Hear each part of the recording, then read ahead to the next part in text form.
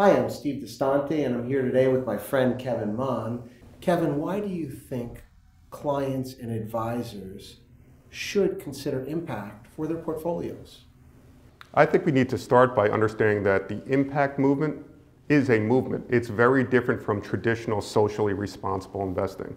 If we look back 5, 10, 15 years ago, socially responsible investing just picked the companies in the portfolios based upon what they did or they didn't do. If they sold firearms, if they promoted tobacco, they weren't in the portfolio. But were the remaining companies in the portfolio actually positioned to perform and provide a positive return for that client's wallet? So the first thing we need to do as an industry is better educate clients, advisors, and the investment public about what impact investing is in general. And what they'll find is that not only will they feel good about the companies that they're investing in, but they'll feel good about investing in them to help meet their longer-term financial goals. Finally, one area that financial advisors may want to consider in this space, it's often been perceived that only the millennials, only the young, care about sustainable impact investment strategies. What we found at SmartTrust is, first, that isn't true. You have to ask the right questions and educate your clients about what impact is, and you'd be surprised how many investors, young and old, are interested. Secondly, you have to prepare yourself for this great wealth transfer that is coming up. At some point in time, the baby boomers are going to be passing on this wealth onto the millennials. The millennials care about these types of investment strategies. So as Wayne Gretzky always used to say, skate to where the puck is going to be, not where the puck is right now. Financial advisors could take some credence in that as well. Kevin, could you tell us what goes into building an impact portfolio? Yes, and it's not as simple as it may seem. Historically, when you look at the old socially responsible strategy, Steve, it was very easy to build a portfolio.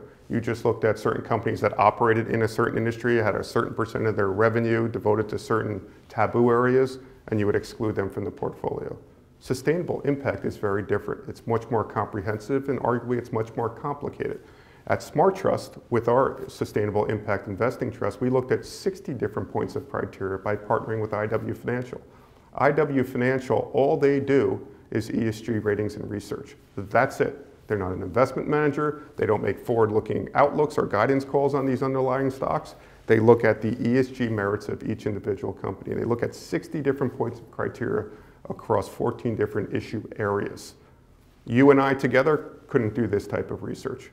They actually have to have interviews, phone calls, talk to the employees, talk to the management, talk to the board, look at public filings, looking at press releases to apply these rating criteria. Not simple to do. Then you need to marry that with somebody who actually can look at the underlying merits of the company, see if they're positioned to grow in terms of price over the life of the trust. The combination of those two factors is very, very powerful, but very few people can do both effectively. So there's a lot of advisors who may go out into this space and think that they can build it on their own.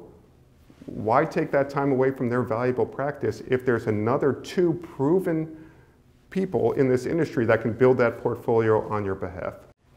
Kevin, can you talk a little bit about the confusion that people often encounter with impact and philanthropy? Yeah, I think there's a lot of confusion around impact investing in ESG. A lot of people just naturally assume that it's somehow charitable or some form of philanthropy to invest in this space. It doesn't have to be. You don't have to look at it that way.